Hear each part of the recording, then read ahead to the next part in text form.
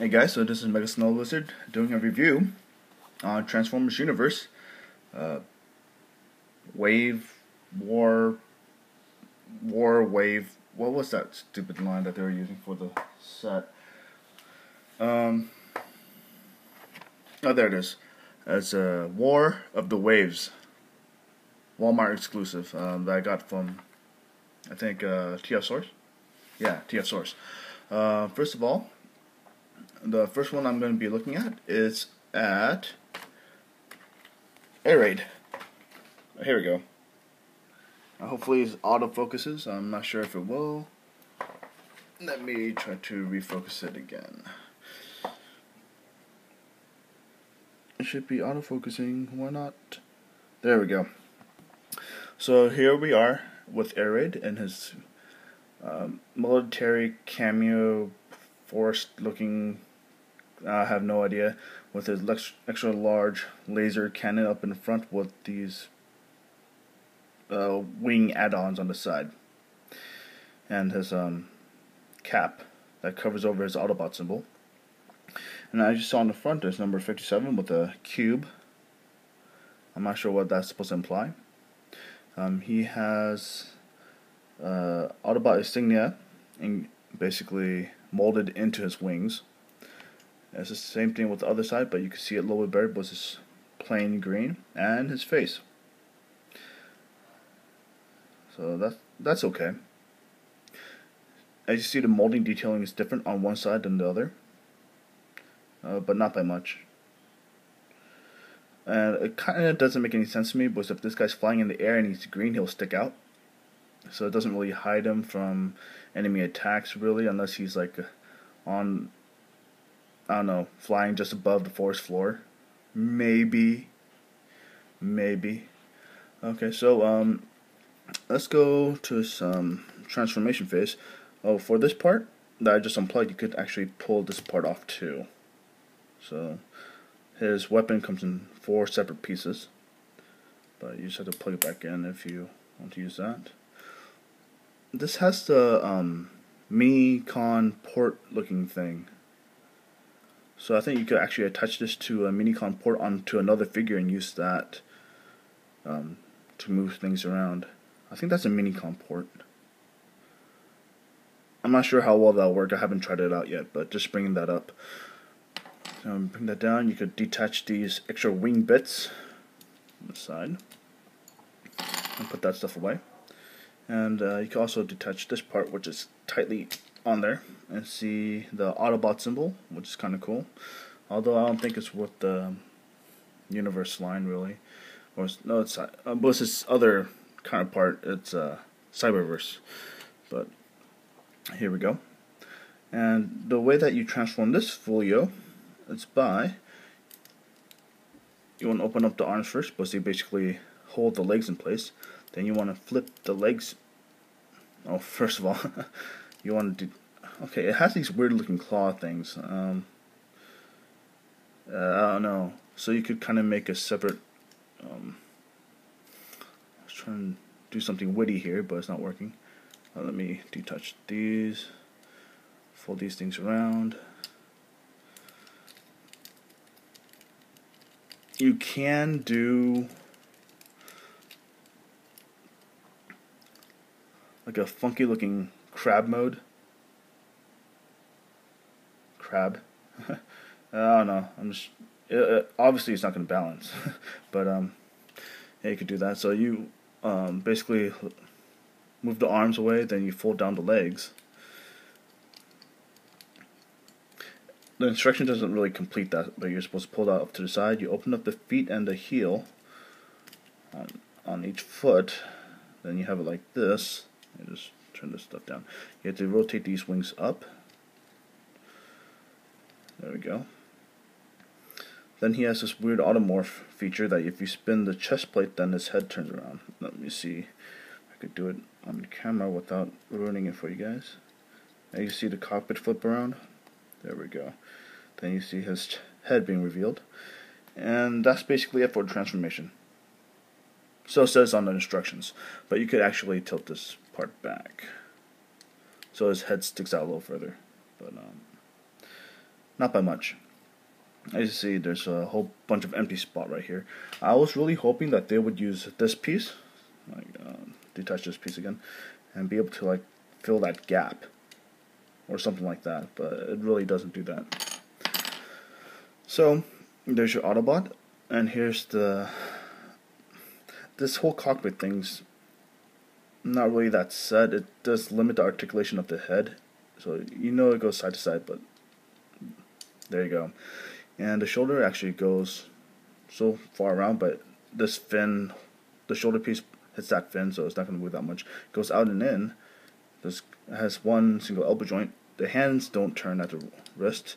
There's no waist articulation. There's a ball joint hip. And there's no knee, but it does rotate at the upper knee area. And the toes go up and down. And the heel does go up and down as well. So there's your air raid. For his weapon, you can actually piece everything together. So you take this piece, you take this long-looking staff thing, or you can keep them separate and use it like a sniper rifle. You can hold it in his hand like this, with that little peg. But ignoring that, then you attach these two wing pieces together. Then those two, it looks like a stealth drone when I look at this, so that's pretty cool. Then you basically attach these two pegs to those two holes. Then you have your weird looking staff thing. There's nothing much that you could do with this cap piece but put it back onto his on top of his Autobot insignia. So it looks like he has a parasite on his chest, but there you go. Then he could either hold it like this. I have no idea why you will let him do that. And there's another peg right over here that you could just plug into his hand. Then here we go. Why did I pick up this guy? Because I was playing War on Cybertron, and he basically comes. He's one of the characters that comes in for a brief moment to do his duties and whatnot. So I thought that was pretty cool.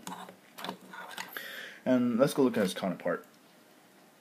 This is Storm Surge, which kind of represents to me Sea Spray, or the one I just reviewed, Deep something. Forgot. Okay, so there's this weapon on top. You could push this cyber key in, and they'll reveal missiles. And then he has a 50s. Oh, that's a S7, Sector 7. Oh my gosh, I thought that was a 5. Okay, my bad, guys. I should have known that from the start. So you guys can leave comments and yell at me later. But yeah, so Sector 7, obviously he's a Decepticon. In Sector 7, that doesn't make any sense to me. But you could fold these parts back, but you have to do that first, and you have to remove the very hard to remove cyber key. There we go. That's kind of cool. And the weapon on top, you could actually remove too. He does have wheels on the bottom, right here, and it does hide the robot pretty well. I like this figure a lot. Not that I'm into hovercrafts that much, but I'm into hovercrafts that much. This guy looks pretty cool. When you look at him, he looks like actually like a vehicle, except that you see the little piece of the head in the back right there. But it's not all that noticeable, especially if you turn it around like that. So, what do we do from here? We basically separate the floater piece from the cockpit, separate this part out. Okay, you want to pull these up from the sides, like so. Then you want to bend this whole part down, and pull. And before you do anything, you should split these, but these will become the legs, and they'll be easier because the legs basically bent in on themselves. So you want to extend the legs out. Same thing with the other side. There we go. Then you want to lift up the cockpit to use as your feet. They don't have that much of a heel, except for this piece, which does help with the balance. So that's pretty cool. Looks kind of smudgy, like my blue paint has spilled over a little bit on the rest of the body. That looks kind of weird. Okay, so for this part, you just want to lock it into the torso, so it's pretty much stuck on there. For the head, you just want to pull it up and just rotate it around. And he has that weird gas looking thing like his other counterpart. I like his head sculpt a lot. For his arms, they're kind of strange. You could rotate it around like that. And these ones just become claws. You just push them back. You just see the claw-like vice grip for hands. But it's very limited in articulation. Let's go over articulation real fast. So his head does go side to side, up and down. But because of these things, it's kind of hard to maneuver your hands in there. But it does move around. There's no waist articulation. It's all locked in place from the torso, from the neck down. The shoulders are on a ball joint, so that's pretty cool. And it can actually rotate down like that. And the elbow articulation just goes like this. It's kind of bizarre. It only bends in that one direction. So that's all you're limited to. It kind of reminds me of the Macross. Macross arms with the ships. Doesn't that kind of look like it? Almost? No? Not even close? And he has these awesome turbines on his legs. No? I think it looks like Macross. I like that big giant mothership, but have you seen the price that SDF-1 is going for these days? It's crazy. So, if you want something awkwardly similar to that, you could get this guy. But of course, this guy doesn't compare to that at all. And then you have your weapon.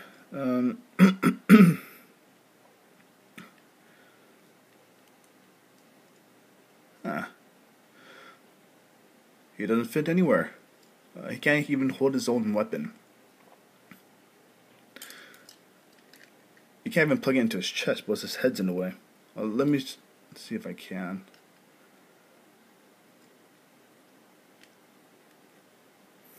There you go. Now you could have a gun head. that looks kind of cool. Okay, anyways. Can't do anything about that. Pull his head back up. Kind of a waste. This is only good for the vehicle mode, which kind of sucks.